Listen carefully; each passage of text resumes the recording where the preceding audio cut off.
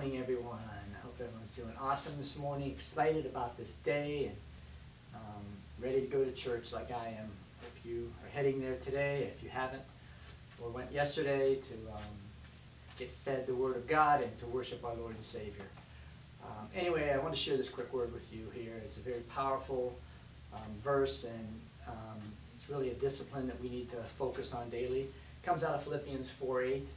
And it reads, "And now, dear brothers and sisters, one final thing. Fix your thoughts on what are true, on honorable and right and pure and lovely and admirable.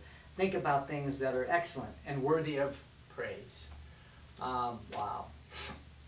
You know, in this passage, guys, the Apostle Paul is saying to us as believers that we need to take ownership of our inner dialogue.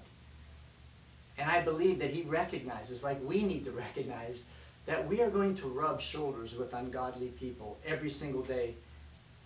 We can't avoid the world or the effects of sin on the world around us. However, we can choose what we allow our minds to dwell on. So we need to take responsibility for what we think and deliberately focus on, like this scripture says. Again, things that are true, honorable, right, lovely, admirable, excellent, and praiseworthy thoughts. What a difference this discipline will bring into our life when we do focus on these things. If we would only apply this scripture to every area of our lives, we would then reconsider what we dwell on. That's why it's so important not to allow ourselves to dwell on things that are contrary to God's Word. So we ourselves are not caught up in these ungodly things. As we continue to dwell on what is true, honorable, right, pure, lovely, and admirable, it will truly transform us, guys.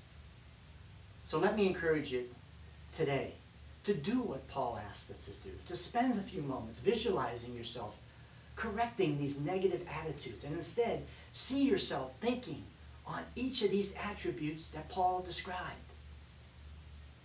And let your minds dwell on the good and not be drawn into those things that would consume us, depress us, and perhaps even tempt us away from God and His Word.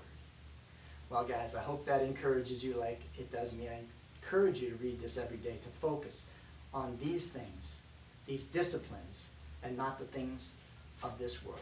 Have an awesome day. Know that I love you, and know that I'm praying for you.